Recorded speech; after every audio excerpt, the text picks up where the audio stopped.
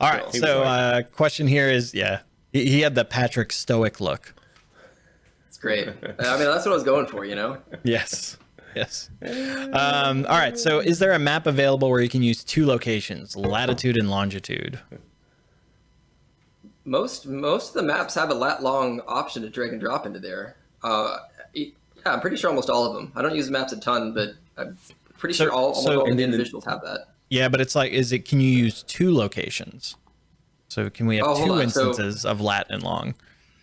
Now I'm actually trying to think of why would you need that? Well, because, a beginning to end, right?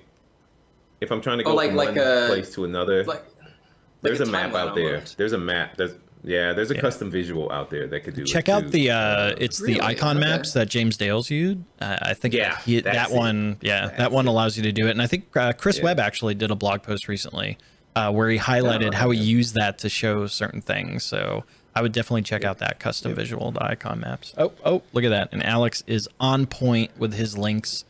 He's amazing at As that. always. I don't know how he does that. It's so fast. So fast. Icon map. There you go. And of note, Alex, I actually said it before I saw you had the link in there. So just throwing that out there.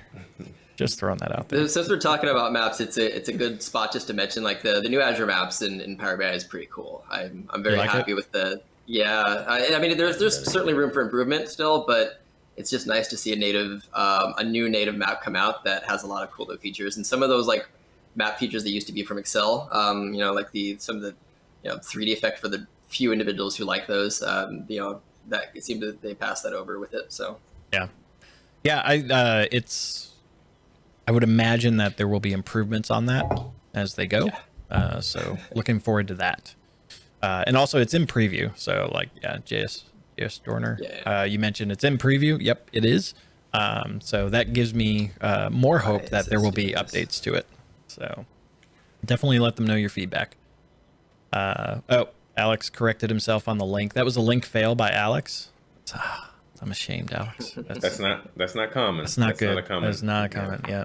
All right. No HTTPS.